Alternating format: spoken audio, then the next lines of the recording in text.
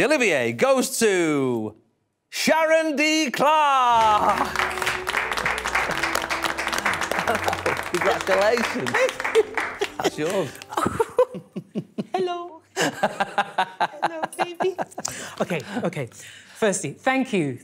I am truly honoured and humbled to receive this award for being a part of this groundbreaking production.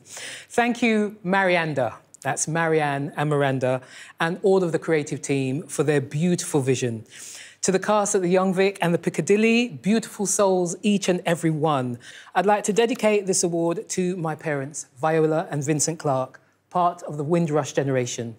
And I want to dedicate it to my inspiration, my rock and my comfort, my wife, Susie McKenna. Lastly, shouting out all freelancers who really do make theatre work.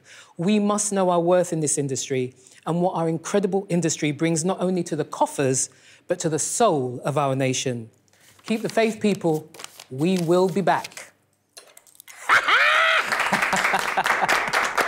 Lovely words. The show was absolutely wonderful. Everybody I saw, spoke to about it, loved it over Christmas. And then, of course, obviously, it all went in March. How strange is it for you, for someone who has pretty much been in the theatre non-stop for decades, to suddenly not be in there? It's the weirdest feeling in the world. Yeah. And, having done a few things in theatres like this, where we're in, but there is no audience, it's so heartbreaking. Yeah. Do you know what I mean? To not be performing, to not be sharing the love and to be educating and holding up the mirror and, you know what I mean, just entertaining. Of course. It's hard. But like you said, we will be back. We will be back. Thanks, Sharon. Always lovely to see you. Yeah, you too. Blessings. Take care.